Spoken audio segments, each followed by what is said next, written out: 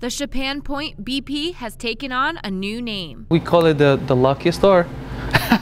The Connecticut Lottery announced today the $254 million Powerball ticket was sold from this counter. Like around 11, we have a phone call from the lotto, and then they spoke to my boss and they told us the great news.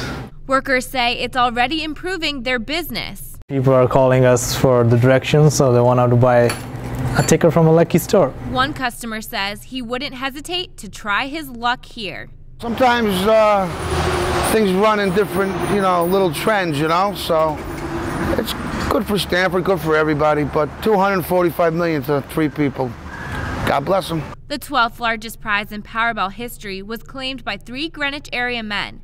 The store also earns a $100,000 retail bonus from the Connecticut Lottery.